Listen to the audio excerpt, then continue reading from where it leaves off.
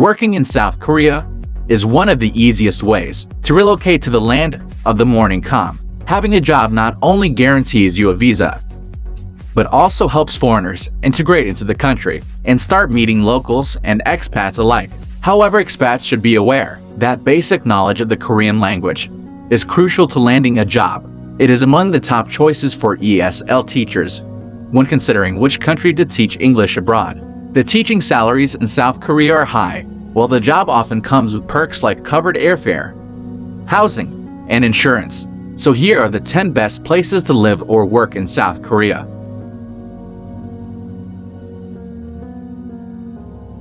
10. Anyang. Another Seoul's outskirts city on the list besides Suwon is Anyang. It's located in Gyeonggi Province, around 30 kilometers southwest of Seoul, with a perfect balance of urban cities and relaxing rural atmosphere. The population of Anyang is around 600,000. It's got plenty of great nature and beautiful sights as well. Many foreign ESL teachers choose to reside in Anyang, as it's close to all the necessary convenience, close to the exciting capital Seoul, yet isn't too overwhelming and still offers many great activities.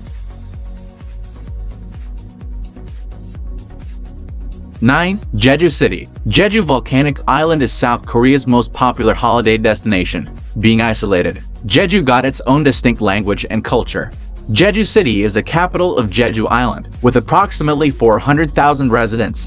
The climate here is temperate and comfortable to live in year-round. It's not only beautiful, full of outdoor activities, but also has an increasing demand for foreign ESL teachers.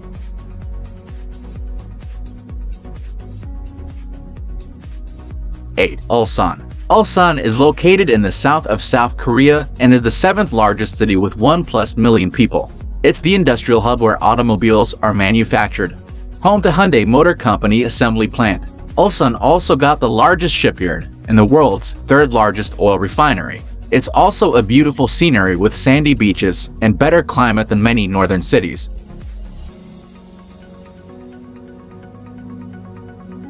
7. Suwon. Suwon is the capital of Gyeonggi-do Province and a major city with 1 million residents. It's located only 30 kilometers away from Seoul. Suwon used to be a small town and center for agricultural products. It's now a hub for technological research and development as well as electronics manufacturing. It's home of Samsung's main branch and flagship factory. It's the only city in Korea that's walled, making a unique tourist attraction. Overall, Suwon attracts many foreigners to live and teach English here, thus its foreigner population is quite huge.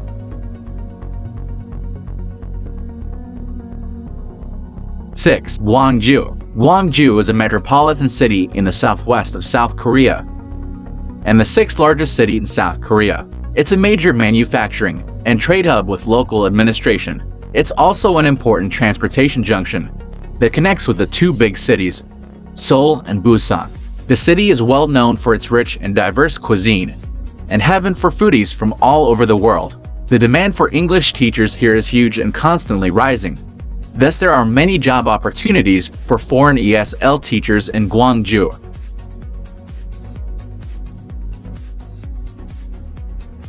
5. Daejeon. Daejeon has approximately 1.5 million people. The city used to be a small village and eventually grew into a large metropolitan city. It's famous for development in science and technology. It is a destination that combines discovery, adventure, and a change of scenery. Considered as a high-tech capital of the country, you can do an internship abroad in this field. Lots of foreigners leave and study or work here in Daejeon. Therefore, foreign ESL teachers should easily find an English teaching job here.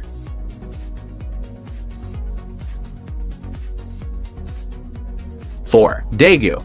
Daegu is the 3rd largest city in the southeast of South Korea, with 2.5 million in population. The city is located in a valley surrounded by mountains. You will be able to move by the cable car between the mountains.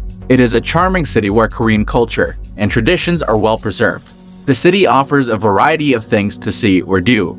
Visit temples, museums, shopping. Go to the oldest park in the city. Visit the 83 Tower.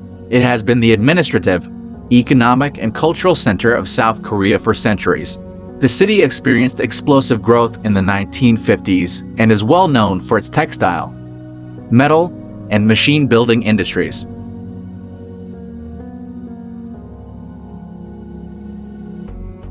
3. Incheon. You probably have heard of Incheon as it's the name of South Korea's largest international airport. Incheon City is right next to Incheon Airport, so one of its perks is the ease of traveling. The city itself is bustling and offers lots of diversity. It's South Korea's third largest city and home to around 3 million people. It's the perfect place for those who want convenience but shy away from congestion and noise and crowds. You can do shopping, enjoy the beach, admire the beautiful scenery, drink in bars, and even if you're a little peckish, you can go for a good meal in a restaurant. The cost of living here is also slightly cheaper than in Seoul.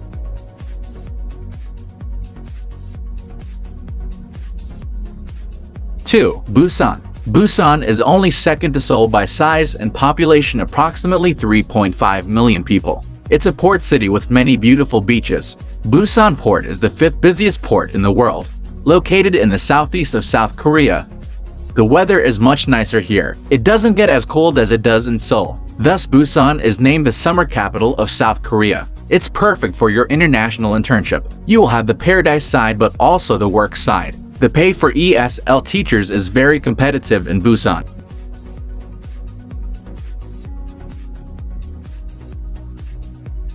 1. Seoul. The famous capital of South Korea is home to 10 million people. The metropolitan area has around 25 million people, half the country's population. It's located on the Han River, in the northwest of South Korea, and bordered by many mountains. It is a city of cultural and tourist sites. It is a city built for the curious. Because there's so much to do in Seoul, it's the most attractive, though very competitive destination for ESL teachers in South Korea. There are always something going on in Seoul. Concerts, events, festivals, even hiking tours, etc. After a day of internship, you can explore the creativity between fashion, cuisine, architecture, and art. As with any other big city, the pay is higher, and the cost of living is also higher in Seoul. Thus, you may not be able to save as much as living in rural areas.